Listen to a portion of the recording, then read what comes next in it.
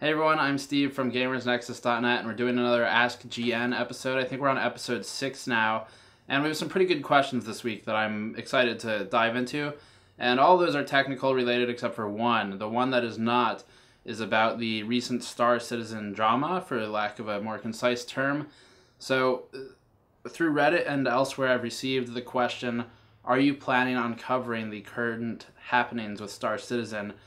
And that's specifically relating to the escapists' allegations, you could say, against the Star Citizen team, the Cloud Imperium Games team. So, just to get this out of the way, right away at the top of the show here, no, we will not be covering it immediately. There is a chance we will cover it in the future, but not at this time. And the reason for that is because when I started this site in 2008, it was my objective to really dive deep talking about content and how hardware works, how it interacts with games, how games are made, how they utilize that hardware, and occasionally we'll just talk about games, not really into hardware at all. But the point is, all of the content, at least for the most part, especially recently, tries to go deep and talk about things with which we have hands-on experience or verifiable, validated evidence, things that we can talk to experts on. And in the case of the current events with a certain media outlet and the Cloud Imperium Games team, I don't feel like we have enough data to report on, and I feel like all it does is add fuel to the fire without necessarily adding meaningful commentary. So if I don't feel like what I'm saying has any weight or usefulness in the current environment, the current atmosphere of the games and hardware industries, it's really not worth diving into from my perspective. So hopefully that makes sense. We will not be covering it at this time. As details emerge that could change the current standing of the claims from the escapist side, from Cloud Imperium Games side, are very serious. They have very serious implications for the game itself, obviously. They have serious implications for the game industry, for journalists in the industry, how this type of thing is handled in the future. So it's not something that's an item to make light of. It's not a movie to watch. It's very serious, and we want to treat it with respect in that regard, so I'm staying away from it for now. So that stated, let's get into the fun hardware questions that I am pretty excited to talk about here. The first one is fairly straightforward. HumanLiveStock asks, my question is, what is holding GPUs back with 4K gaming? Is it weak GPU cores? Seems like memory bandwidth doesn't help much.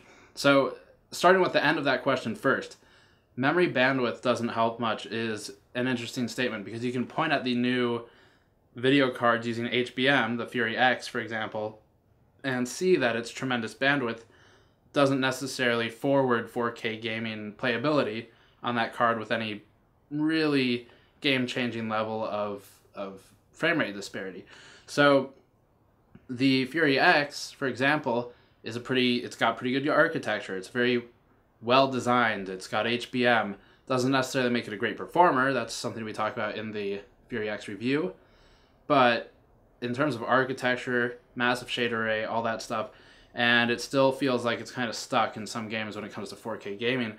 And that's in spite of having a huge memory bandwidth and very fast memory and new types of memory. So to answer the question, it is the cores, the frequency of those cores, how efficient they handle certain operations.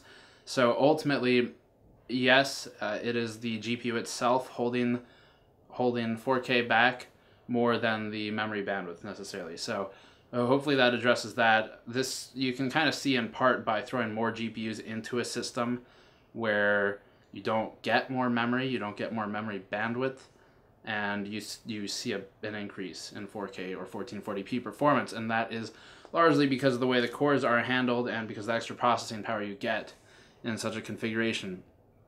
So we are still held back on 4K gaming for now. It's becoming more possible. You look at the 980 Ti, you look at the Fury X, they can both play games at 4K. It just kind of depends on what game you want to play and how high the settings go. The Witcher 3, for instance, is very demanding and not too kind to really any single GPU solution at 4K. So that should address that decently. Alex Maia coming back here for another question. I think I addressed one of yours previously. And Alex says, "Hi Steve, does RAM you get matter at all for gaming? For example, 1600 megahertz versus 2400 megahertz, 8 gigabytes versus 16 gigabytes, cast latency is 9 versus 10, or should I just choose the one that has the prettiest colors?" So I reported on this a couple of times now. The back part of the question, the prettiest color part, I talked about this a few years ago after I talked to David Leon from Kingston at one of the PAX events, and we talked about how RAM is a commodity now. So yeah, the color actually does kind of matter because it's become so sort of stale, the development of the memory industry, that color and appearance are starting to become relevant because the specs are really all very similar or the same or close enough that it doesn't matter on paper. So yeah, that is actually kind of important, and it seems silly to say that, but aesthetically you should buy a kit of memory that you like. Now you should also buy one that's backed by a manufacturer you can trust and has decent reviews and a low return rate, but generally the better looking kits do coincide with the reasonably performing kits. So in terms of the frequency, there are a couple of parts to this question. The frequency, if you're using an APU or an IGP like the Intel ones, then yes, frequency matters, density matters, capacity not quite as much, but it does matter. And that's because the IGPs and the APUs do not have their own on-card memory. So when you buy a discrete GPU or a dedicated GPU, a DGPU we'll call it, that has dies of memory on the card itself. And these use GDDR5, which is very fast transactional memory. It's a lot faster than system memory, DDR3 or even DDR4. And it's also physically closer to the GPU. So the GPU doesn't have to communicate through the bus, through the chipset or the CPU, and then to the memory and then back again. It's talking almost directly to the memory on the card, and the CPU does get involved, as it always does. Draw calls, it gets directly involved there. But it's proximity-wise very close to the card, so it's a lot faster. It's also just faster memory. So in that case, when you use a dedicated card, you're going to have way faster and way better memory performance than when you're using an APU or an IGP, which has to access system memory. And to that extent, frequency does matter quite a lot, actually. And we've seen performance differences of 10%-ish in sort of the middle to high end with APUs and IGPs using 1600 megahertz versus 1866 or 2133. So it does matter there. For someone using a DGPU, the answer is no, not really. You kind of see a little difference at the low end, like 1333, which isn't really made anymore, versus 1600. Once you get past that, the differences get a lot smaller, and they're smaller to the point that the money spent getting the next bump up in memory kit would probably better be spent on something like a better video card, because the difference between a memory increase in speed and a GPU increase or an SSD added to the system it's a big gap there. Talking about density or capacity, you ask about 8 gigabytes versus 16 gigabytes. So there's something in memory we call density. That is how big the memory dies are on the actual PCB. So those come in different capacities. You see 8 gigabyte sticks, you see 4 gigabyte sticks, 2 gigabyte sticks. That's what we call density. A higher density stick, if you buy 2 8 gigabyte ones versus 4 gigabyte ones, you have 16 in either scenario. In theory, a higher density stick should be slightly higher performing.